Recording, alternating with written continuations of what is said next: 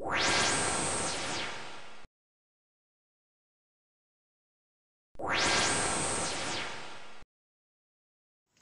friends, I'm Asan. I'm mechanical engineering graduate. In this video, I'm showing a mechanical engineering project. First of all, we're making a project. Our need to decide kind and the category of the project. After the deciding of the kind and category of the project, our need to make its a rough drawing. After the making of the rough drawing, then we use our mechanical engineering concepts and make a design of the project. After the making of the design of the project, then we can start the work on the project. So in this video, I'm showing a project which name is Ornithopter. It is the flying object, and uh, this is also my final year mechanical engineering project, and I made this project very easy way and very low cost. So let's begin. So this is the final design and the diagram of the project. Here I am not show any rough diagram. This is the final design and the drawing of the our project Ornithopter. It is created on the AutoCAD software. All dimensions are the mentioned in this diagram. We can see in this diagram two main gears, and one is a pivoted gear. It is the centered between the both gears, and right hand side a lever or the arm of it is not an arm, we can say it is a lever which can move the wings. It is right hand side. It's all dimensions are in the centimeter. Okay, here we use very carefully the mass distribution from the center line. Both side equal mass is required, so it's very carefully to divided mass in both side. This is the frame. This is the frame or the body of the ornithopter. We remove extra material from the frame of the ornithopter because it help to fly easy fly for the ornithopter, and it is the tail wings and last portion of the ornithopter, tailing wings. Okay, now according to this diagram and the design, we have requirement some material. So this is the bill of material. Here we use plastic or the polymer sheet.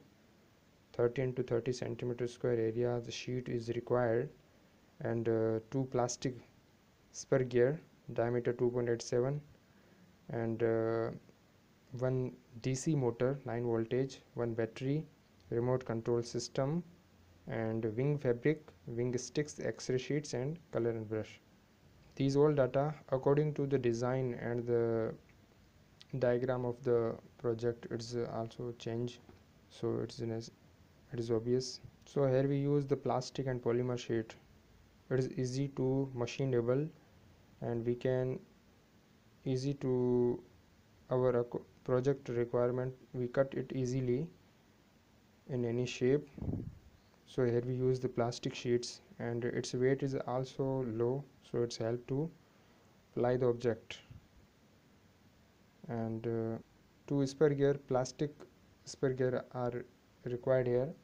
Actually total 3 plastic gear are required. Two is the two gears approximate 30 teeth, and one little gear is required approximate 10 to 15 teeth. One DC motor 9 voltage. There are many kinds of motors, so here we use the brushless brush motor.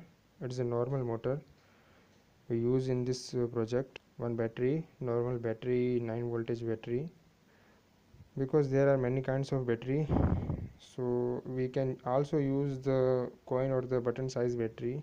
It's also available in the market.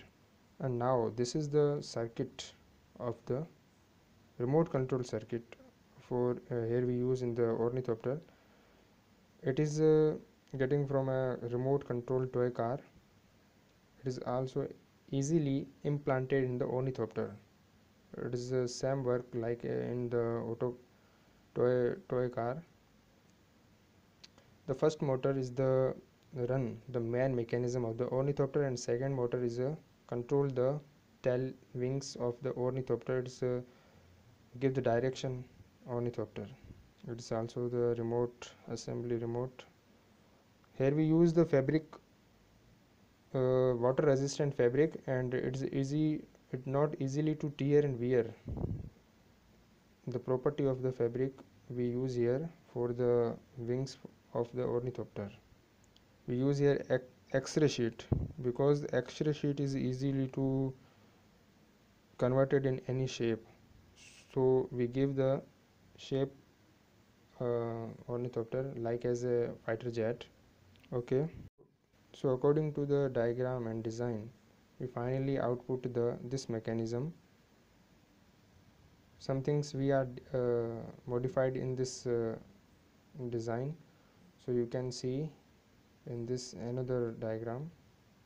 This is the output of the finalize the design and the drawing.